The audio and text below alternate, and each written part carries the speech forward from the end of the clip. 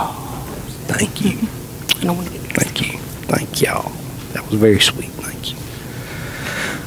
Wow. Well, thank you. I had no idea they were doing that. But we've sung that song a bunch of times in our car, so they were ready. We have sung that many, many times. Just overwhelmed by God's goodness. Thank you, Janae and Josiah and Al Ray.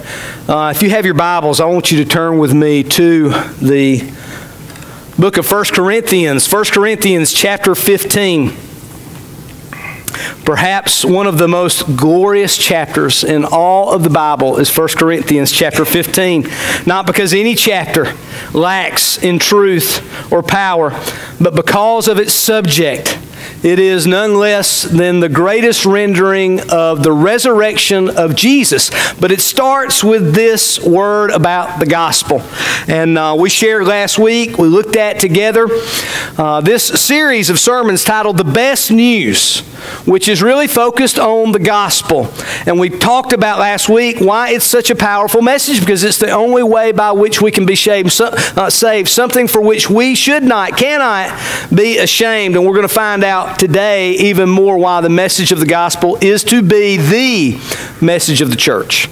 And so if you found your spot, 1 Corinthians 15, I want you to turn with me there to verse 1, and you'll see it behind me as well. Will you please stand with me as I read aloud this passage, and you follow along with me. 1 Corinthians 15, the Apostle Paul writes, "Now I would remind you, brothers, of the gospel I preached to you, which you received, in which you stand, and by which you are being saved, if you hold fast to the word I preached to you, unless you believed in vain.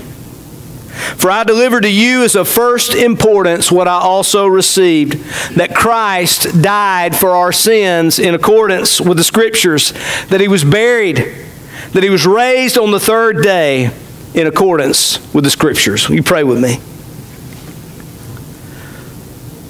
Lord, thank you again today for this, your word, which gives to us the greatest message in all of the Scriptures, and therefore the greatest message for the church and for the whole world, the gospel.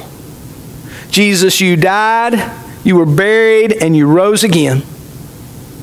And through faith in you, we can be saved. Through faith in you, a broken life can be made whole. Lord, I give you thanks that by your mercy you would make it known to us. Oh, Lord, I pray, please, that though we may have heard it many times before, that our ears today would be fully open to the message of your truth, so that once again we are transformed. But more than this, God, we are compelled to share this, the greatest message. There is nothing else for which we should give our lives, no other thing for which the church should be more focused upon than the gospel. Please, O Lord, today, compel us in this. Jesus, we ask it in your name. Amen. You can be seated. Thank you this morning for your attention in worship today, as we have sung together, prayed together, given together, and now we go to His Word together. I heard a story about a football game, actually decades ago now. It was when a coach by the name of Duffy Doherty was coaching Michigan State Spartans, and they were playing the UCLA Bruins. And in this game match, it was going back and forth, and finally it came down to the final quarter. In the final seconds of the game, it was tied at 14 apiece, and Michigan State was in line, in place, to send in their field goal kicker and kick the winning kick. And that's exactly what Coach Doherty did. He sent his kicker out there to kick, and they snapped the ball, and the kicker kicked the ball, and it was good. And they were celebrating. They had won the game. And that kicker came back off the field, and the coach told him, "Good, great kick, son." He said, "But I've got a question for you. I noticed when you kicked the ball that immediately upon kicking it, you didn't even watch the ball. You didn't even seem to be looking that direction. You turned immediately and said, well, Coach, there's a good reason for that. He said, because I wanted to look at the referee standing beside me. I wanted to know whether it was good or not. And he said, well, why didn't you just watch the ball yourself? He said, well, Coach, I hate to tell you this, but I forgot to put in my contacts this morning. I couldn't even see the goalpost.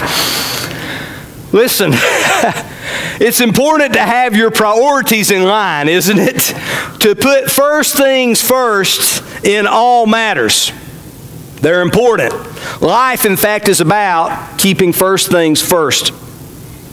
Our first president, the great statesman and general George Washington, was so revered at the time of his death that it was quoted by his peers this: he was first in war, first in peace, and first in the hearts of his countrymen. He was our first general of our armed forces. He was the first president of the United States. And he was selected as such because he had a keen practice of keeping first things first. And this concept has never been more important than right now, especially for the church. To keep first things first. Whatever those things are and might be, as we'll see in the Scripture today, it's very important in our current culture that we make certain we're about the first things first. There's a little clip that I like to watch with, our whole family likes to watch it, me and Josiah, especially in the fall when football season is around and College Game Day, the show that comes on ESPN on Saturday mornings comes on. There's a little clip they do and it's called "You Had One Job." Maybe you've seen this. And it's funny little things that happen, and they talk about how a player or a fan or someone surrounding the stadium, they had one job to do and they didn't do it, right? I remember last season seeing this clip of the entire field goal team went out, right, to prepare to kick the extra point, just seconds to go before they could do that. And everybody's ready, and the holder's down on his knees, and where's the kicker? He turns around, the kicker's on the sideline sitting down there thinking, you had one job, right, to go out there and kick that extra point. Listen, the church has one job. Has one job, and it's very important. Jesus makes it very clear what is the job of the church. He tells us in Matthew chapter 28. It's called the Great Commission. If you don't know the Great Commission, you need to know the Great Commission. All right, Jesus said that we are to go into all the world and to proclaim this gospel and to make disciples of all nations, right? That is what Jesus said to us, is that we are to be about, the priority, if you would. In fact, even in our mission statement as a church, we have included this as the last point because we believe it to be so vitally important. We say God's put us here to love, to live, and to lead. We'll look at lead again as we describe in our mission statement what we mean by this. Leading means this: we are committed to the Great Commission found in Matthew 28 of leading people to become fully devoted disciples of Jesus Christ. We will lead by praying, giving, serving, and going to impact our world with the gospel of Jesus Christ, both locally and globally. We consider it to be so important that the Scriptures tell us this is exactly what we should be doing. And listen, not only is this the business of our church, but we will go out of business if this is not the business of the church. Does that make sense? We're to make disciples here and globally. And now, note, this is not the only message of the Bible. The gospel's not the only message. The Bible gives us direction for fathers, for mothers, for children, for families, for workers, for decisions that we make. There's countless gems of wisdom in the Scriptures on all types of subject matter and things. But the gospel's the most important message. It's not the only message, but it is the most important one. And Paul makes this very clear, as we're going to see in just a moment. Some people may be thinking, well, Jason, you might say that, but I think that there may be some other messages in the Bible that are more important than this. Listen, this is not something I made up. This is what we read in the Scriptures. In fact, Paul, who wrote 1 Corinthians, that we read just a moment ago, we consider him to be one of the greatest Christians of all time, and he at least is the most prolific writer of the New Testament, discussed and written about his writings more than any other. And this is what he would say. Remember, I read it a moment ago in verse 3. For I delivered to you as of first importance. Priority number one. When Paul said, I need to tell you some things, here's the most important thing that he would tell us, the gospel. This particular series of messages is very important in the life of our church right now, the best news, and I designed this specifically because this week we have set aside our current week starting tomorrow to begin promoting what we've called Mission Moundville. And we want to be involved in activity and putting ourselves in places where we're just loving on the community of Moundville. And we've got some things set aside this week that you can read about, and you'll hear more about at the end of our service, ways you can be connected. This all is keenly important to that because we want to show our community that we love them, but more than this, that God loves them. And how's the best way we can do that? By giving them the gospel. That's the best way we can do it. It's not the only way. It's not the only way we're going to do it. We're going to serve children, and listen, we're going to have activities and events. We're going to knock on people's doors and give them information about things that are upcoming for families and things that are ongoing. We're going to be doing work in the community for different things, and we have ongoing ministries every week. We house a food closet, food bank, where people come every single week, and we give to missionaries. Listen, there's so much that our church does on a daily and weekly basis. But the most important thing's the gospel. All those things are just wheels for the gospel and for its message. It's the most important message for this community. It's the most important message for your life and family. It's the most important message for our church to be telling the world. Listen, we want to make the community a better place. We do. God's called us to this. But that's not our main priority. Not to make it a better place, but to share the hope of the gospel that makes an old person new. That makes a sinner saved, right? We can't do that through our service. We can only do that through the gospel. And that's exactly what happens is we see the darkness of evil pushed back by the gospel. We see a life change. We see people coming to faith and lives transformed through the gospel. In fact, this is just a statement that we could say assuredly, and you'll see it behind me. Jesus came so that we would have a gospel to proclaim, and that we would proclaim the gospel. That's why He came. Not just to make us better, but to make us new. Transformed. And it's my conviction, based off of Scripture, that if we are to be about anything, it should be the gospel. That means every sermon that I preach ought to be centered upon the gospel. Right, as we go through God's Word together, because every passage of Scripture connects to it, and God's message to us in this. It means that if anybody ever comes to our church, whether it be to a church service or to some event or activity we're doing, whether it be for children or youth, or whether it be senior adults or a small group or a large group, every single time they ought to get a chance to hear the gospel. That ought to be the mission of our church. The strong conviction we have. And not only a chance to hear it, but to be able to respond to it. So if we're going to keep first things first, then I want you to note three things about the gospel that you can write down. You're going to see behind me the points as they come across your screen. In your sermon notes you received today as you walk through the door, write these three things down. Here's the first. We must prioritize the significance of the gospel. The significance of the gospel.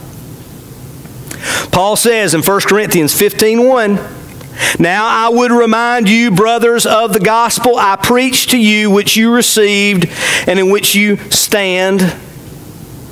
1 Corinthians is one of the first letters, chronologically speaking, written in the history of the New Testament. And very early on, Paul is establishing a strong point. He says this, listen, the most important thing we have to say to you is the gospel. Many subjects he's going to talk about. And in 1 Corinthians 15:2, he says this about the gospel. By it you are being saved, if you hold fast to the word I preach to you. Paul makes it very clear. There's no other message that can save you. Only the gospel. No other message contains hope for eternal life. Now listen, there may not be a more unpopular statement that I or you could make, but it's this. Buddhism can't save you. Islam can't save you. Hinduism can't save you. Judaism can't save you. Any other ism can't save you. Only the gospel as told through the story of Christ. Listen, only the gospel saves. That does not make us popular in the culture today. We'll be called bigots and hate mongers for saying such evil speech, but I'm not making it up. That's what Jesus said.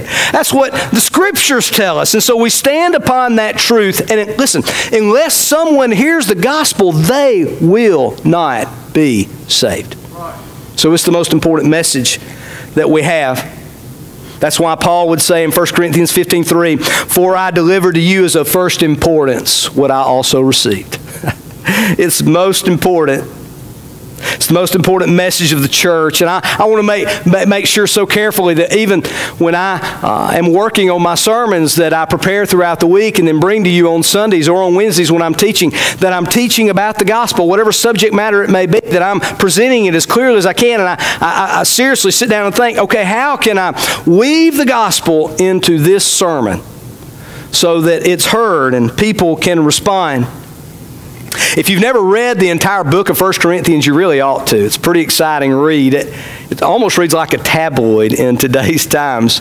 I mean, Paul would write to this early Christian church that he had helped to start, and it would almost fit into a reality TV show today. Some of the subject matters of which Paul would speak that were going on in that church, he would have to speak to them about incest, sexual matters, Christians suing other Christians, what it means to be married, what it means to be single, how to deal with temptation. And he even had to deal with the fact that when people were gathering together for worship and celebrating the Lord's Supper, that some of the members were getting blasted, right? They're getting drunk there at the Lord's Supper at a time of worship. He had to deal with all these subject matters. Listen, there were many issues with which Paul had to deal with Corinthians, but this is what he said in 1 Corinthians 15. This is the most important issue. All those other things fall behind this one, the gospel. It's of first importance, is what he would say. I love, more now, I think, when I was in school, American history.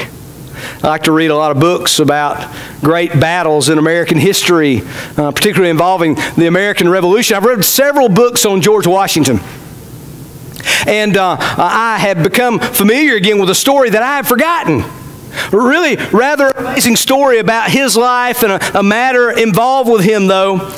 Because what we find is there was an occurrence surrounding his life and a battle he was involved in that involved a message that was ignored. And it turned the course of not only American Revolution history, but really world history, because of a message that was ignored. You may remember that on the night of December, or actually the morning of December 26, 1776, just a day after Christmas, George Washington would lead his embattled troops across the icy Delaware River. There's a famous painting of this. And really, the Americans were on their last leg at this point. The revolution was seemingly lost. They had not won any battles, and they just needed a win of some sorts to give them some confidence in the war itself. And so he led these soldiers across what would be a sneak attack on the town of Trenton, New Jersey. And there were the Hessians who were controlling that area. Hessians, if you did not know or remember, were German mercenaries. These were men paid to do battle. These were skilled warriors. But it was to be a sneak attack the day after Christmas. It was cold, it was icy and snowy. And the colonel in charge of the Hessian forces there was a man by the name of Johann Rall. And when he was asked that night if he believed the colonists would by any means attack his position there in Trenton, this was his exact quote: "Those clodhoppers would never attack us." At midnight, a note was delivered to Johann Rall. He ignored the note. He was too busy playing cards. He put it in his coat pocket. Just a few hours when day would break that morning, the American forces would come upon those Hessians there in Trenton, New Jersey, and they would overtake them. They stood no chance. They were still hungover from the night's celebrations before. Rall himself, Colonel Rall, was mortally wounded, and as a surgeon would begin to tend to his wounds, he was laid out on a table, and he opened up his coat, and out of his coat fell that note that he never even looked at. It was a note that was given to him by a sentry who had given the report. George Washington and his troops are coming across the Delaware for a sneak attack. He had ignored the message. Colonel Rawl, before he died, stated this: "If I had only read the note, I would not be here." You see, American and world history changed because of a message that was ignored. A message that was never read. Listen, as a church, we cannot neglect or misread the most important message. Every Sunday before our larger gathering, we've been doing this now for some time. We have a group of people, anyone's invited to come, but we have a group of people that gather here in this sanctuary, and we come together and we pray for the services in the day and the events of the day in our church, and sometimes particular needs that we're made aware of. We don't spend a lot of time. Sometimes we'll spread out through this sanctuary, and the people that are here will pray over the seats. And listen, this is what I'm always praying. Lord, please let your gospel be heard. Please let it be received. Please let the broken lives that come to this place be transformed by your power. Please let those who don't have an assurance of eternal life come to find life that's only found in the gospel. Why? This is the most important message, the gospel.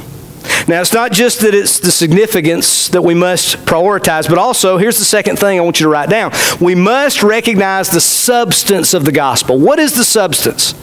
I mean, we've looked at the priority of it, but what is the substance of it? Paul goes on to explain to the church in Corinth exactly what the gospel is. Now, this was really important. See, when Paul wrote this letter, it was only about 20 years following the death of Jesus. Listen, the people whom Paul is writing to, many of them were alive when Jesus was crucified. They knew the story personally. Perhaps some of them were eyewitnesses, or at least they had relatives or friends who were eyewitnesses of these events. And so these were things they knew about his death. They knew about his resurrection on a first or second-hand basis.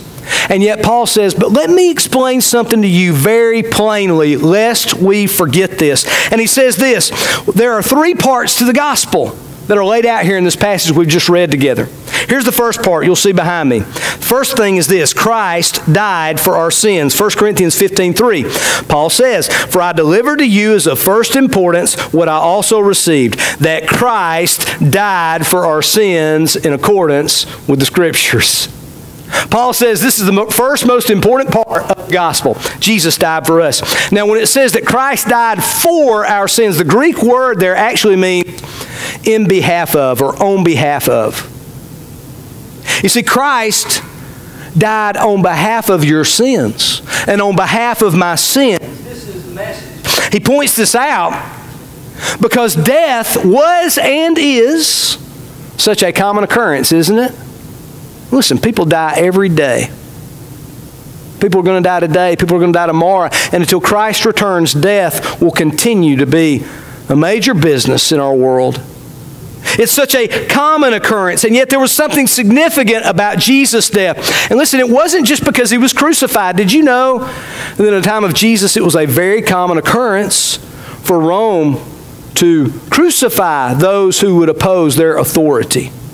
Criminals, as they would call them. Jesus was crucified in this way. And so it's not just that Jesus' death in itself is significant because he died, or necessarily because of the manner in which he died. No, there's something else to this. It's because he died for our sins. You won't know this name, and it's really unimportant that you do, but there was a gentleman by the name of Dr. Harry Reamer. About 100 years ago, at the turn of the century, he was a Christian apologist and scientist. Very intelligent. And he served oftentimes as a lecturer at major universities. On one particular occasion, he was lecturing at Harvard University. And he was lecturing on creation, he was lecturing on Christianity, and on the gospel. And as he was having this lecture, at the end of it, he had a student who raised his hand and asked a question about his lecture. And it just so happened this young man was a Jewish student, he was a Jew. And he stood up and he asked this question. He said, I understand that Jesus was a Jew and I'm a Jew. And he said, I want to know, what made Jesus so unique and special? And Dr. Reamer replied, well, he said, since you're a Jew, you would know that in the time of Jesus' lifespan, there were roughly 30,000 Jews that were crucified by the Roman Empire. Did you know that? And the young man said, I had no idea. I didn't know that. He said, that's right. So he said, oh, let's just do a little, if we'll do a little exercise with me. He said this, Dr. Reamer said this. He said, I'll name a Jew who was crucified out of 30,000, and you tell me another one that was crucified. He said, I'll tell you one, Jesus.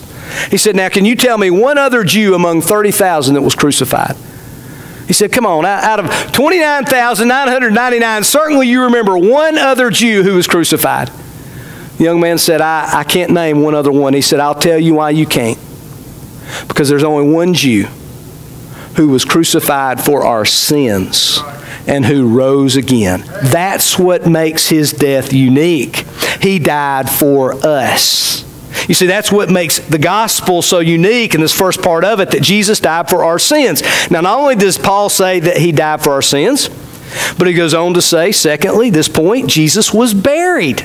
Right? This is what 1 Corinthians 15 tells us, that he was died for our sins, but also that Jesus was buried. 1 Corinthians 15:4, that he was buried, that he was raised on the third day in accordance with the Scripture. Here again, he was buried. This sounds rather redundant, doesn't it? This is what happens to dead people. They get buried, right? I mean, this is the natural course. In fact, did you know there's only one requirement for your burial? That be that you are dead, right? I mean, if I were to have a conversation with my family and told them, listen, there's only one thing I want you to do at the time before you bury me. That's make sure I'm dead, right? Make certain that that's a settled issue. Like many other events in the life of Jesus, you may not know this, but his burial was prophesied hundreds of years prior to its event. Isaiah 53:9, you'll see behind me. Isaiah would write this about Jesus' burial as a prophecy, and they made his grave with the wicked and with a rich man in his death. You see, it was important that Jesus was buried. Here's why: because it verified that he was dead. You bury dead people. See, many would claim, upon his resurrection, many would claim Jesus could not rise. This is impossible. And one of the theories about how Jesus, it was put forth that Jesus wasn't raised from the dead, is a theory was, well, he didn't really die, right? That makes sense. I mean, you don't have to rise from the dead if you're not really dead. And so there was actually about 200 or 300 years ago, there was a group called the Rationalists that, much like the Muslims today, Muslims do not believe that Jesus actually died. They believe he was crucified, but that he didn't die. And there was a group called the Rationalists who came forth with a false theology. And this is what they taught. They brought forth this idea. They called it the swoon theory. And what that means is that Jesus just swooned on the cross. In other words, he was crucified and beaten and taken down, but he wasn't really dead. He was hurt really bad, but he wasn't really dead. And then they took him and they laid him in a tomb, a dark, cold, damp tomb. And they wrapped his body. And they embalmed him in that way. And then after 2 or 3 days of good rest in that nice dark room, he all of a sudden popped up and had the strength to move a 1 to 2 ton rock and appear to everyone as the glorified, resurrected Lord. You see, it sounds quite ridiculous, doesn't it? There was a man in England who wrote to a religious editor of a paper the following question. This is what he said. He said, "Dear editor, my friend and I were talking on Easter Sunday. He said that Jesus simply swooned on the cross. And then the disciples nursed him back to health. What do you think, John?" This is what the editor wrote back to him. "Dear John, beat your friend with a cat of 9 tails, 39 lashes. Nail him to a cross. Hang him in the sun for 6 hours. Run a spear through his side. Embalm him. Wrap him up like a mummy. Put him in an airtight tomb for 72 hours. And then you see what happens. Sincerely, the editor." Listen. Christ was buried because Christ died. And if he died, that means that he rose, which leads us to the third point of the gospel. And it's just this: Jesus was raised on the third day. 1 Corinthians 15:4, Paul ends the verse with this. He says he was raised on the third day. in accordance with the Scriptures. Why? Because it was already prophesied. He was raised on the third day. Now, there are some popular theologians, even today, even in some seminaries, who teach this, that Jesus was not raised. The resurrection is false. Listen, but I want to share something with you, as Paul would say here in 1 Corinthians 15. If Jesus was not raised, then nothing else matters. The other 2 points, that he died, that he was buried, it doesn't matter. If he wasn't raised, it all falls through the cracks, and it's unimportant. It's the most important part. Why? Because it establishes exactly what he did. How do we know that Christ's death actually counted as payment for our sins in the eyes of God? You say Jesus died for you. Great. Well, what does that mean if he didn't rise? You see, his resurrection verifies that he paid for your sins. It verifies that God was satisfied with his wrath being paid for you. It means that eternal life can be given and can take effect. When you go to a store and you use your card there, or cash, but usually, especially cards, because we have to keep a record of it, and we pay for something, what do they give us back? They give us a receipt, don't they? It's verified proof that this item is paid in full, or at least paid down to some degree. That's what the resurrection is. It's the proof.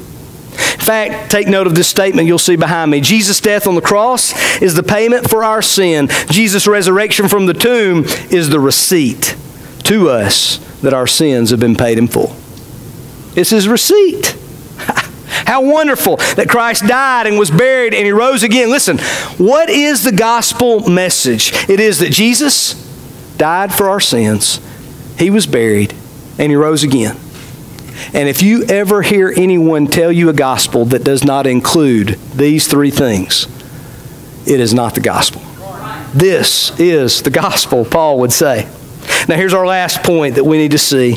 It's not just that we see the significance of the gospel or the substance of it, but also we must emphasize the supremacy of the gospel.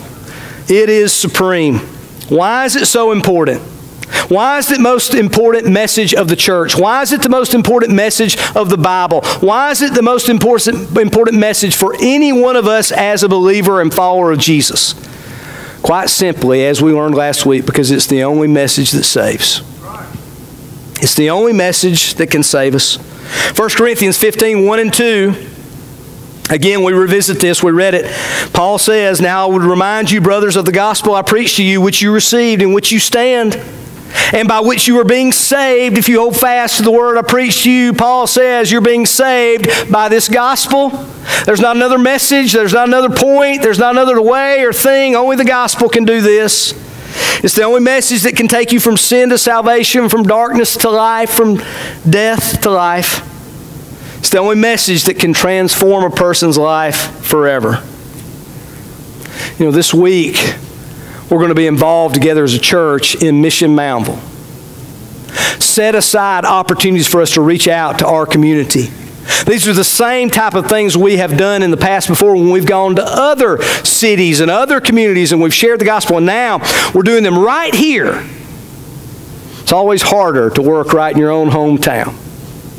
But we're going to do it right here this week. And it's our hope and prayer that it opens up doors to share the gospel. I want you, I'm asking you, pleading with you, inviting you to be a part with us in this somehow, some way this week. You know, in conjunction with this, but on a much grander scale, I challenged you last week, and I want to challenge you again, and you'll be hearing this challenge for the next couple of weeks. But you ought to have one person whom you're trying to share the gospel with. One person at least that you're praying for. One person that you're looking for an opportunity to share the gospel with that person. Who's your one? Right? Who's your one person? Perhaps you have more than one. I have more than one. But at least one. Each one of us ought to have one person. Listen, follower of Jesus, that you have one person you're trying to reach with the gospel and you're burdened in prayer for. We have provided what we call the best news cards. They look like this. And on the back, it has a presentation of the gospel. And you'll find these out at the welcome desk. We'll be using these this week. And listen, we can print as many of these as we want to. They're ours. And we'll continue printing them. And I keep one in my wallet, and I keep one in my car. And I want to be looking always for an opportunity. Where can I share? Where can I give this to someone? How can I share with them about Jesus? Who's that one? You ought to have one. I'm challenging each of you this year to have one person that you're sharing with. You should have at least one. Now, some of you may be thinking, wait a minute. I didn't sign up for this, right? That's the preacher's job. It's the preacher's job to win souls. It's not my job, right? That's what I pay the preacher to do, right? You might be thinking, I'm not that kind of person. I don't have that kind of gift. I don't have a boldness to do that. You don't know my situation, Jason, whatever the case may be. Let me ask you a very difficult question. And if it stings, it should. You'll note it behind me. If you were lost without Christ, and every Christian shared the gospel as much as you share the gospel, would you ever hear the gospel? If you were lost without Christ, and every Christian shared the gospel as much as you share the gospel, would you ever hear the gospel? If that makes you uncomfortable, good. It's designed to. It makes me uncomfortable as I want to share more and more. I'll give you a story in relation to this. It's been about a year ago now, a little over a year ago, that I received a phone call from someone in our church. And they told me that they had someone in their family was going to become speaking with me. And I had known him, knew about him, had a relationship with him. But this particular person, it was obvious that he was not living his life for Christ. And it was obvious that he had made some decisions in his life that had brought some pain to his family, some brokenness there, some issues with which he was dealing. But he called me and said, can we meet together? And I said, absolutely. And it just so happened he came up on a Wednesday. Wednesdays around here in the afternoon are crazy. They're cooking meals, and kids have made my office a playground, you know. And so it's just kind of hard to focus sitting in there. And so we went to a quiet spot, this little prayer room sitting right back here behind our sanctuary in the back. We went and we sat down in there together, and we began to talk, and I asked him what's going on, and he just began to share with me, and he said, well, I need to know how God can forgive me, and I need to know for certain that I am a follower of Jesus and that I have eternal life. And so I just began to walk him through the gospel. That's all. Exactly what you would read on the back of this card. It's very simple. We just kind of walked through the gospel together. And we talked about very clearly that for him to follow Christ, it had to be something that he was very serious about. I will never forget the look in his eyes with a resolution still cold into me. He said, there's no question. That's what I want to do. And right then and there, Gus Stokes gave his life to Jesus. And listen, we know Gus. Many of us have known him for a long time, prayed for him for a long time. Billy and Beverly prayed with them for a long time. But you know, hadn't it been wonderful to see over the course of the last year as the gospel didn't just take effect on a day in a room a year ago, but in his life, it's changed his life. Why is that? Because that's what the gospel does. It changes people's lives. It's the only message that changes people's lives. There's not another message. There's not another teaching. There's not another thing we can give to somebody. Listen, we can't throw our money at a soul and it change. We can't throw service at a soul and it change. But if we give them the gospel, and that doesn't mean those things aren't needed, but if we give them the gospel, they'll be changed if they receive it. And as we've seen Gus grow in his faith, we've seen living proof of this. He's not the only one, is he? There are countless people in our church. There's countless people that we know that we've come in contact with that have left a broken road behind them because of their rebellion against God. And when they received the gospel, their life was transformed. There is not something else that can do that. Only the gospel does it. Listen, how important is it? It is so important that if the gospel is not true, nothing else matters. If the gospel is true, it's the only thing that matters. That's the gospel. It must always be put first. Not only in my preaching and teaching, but in your living, in our church's ministries, the gospel must be first. So because that is the case, I want us to just end our time in this way. You know, we have seen the gospel today. We read about it in 1 Corinthians chapter 15, verses 1 through 4. Jesus says, this is the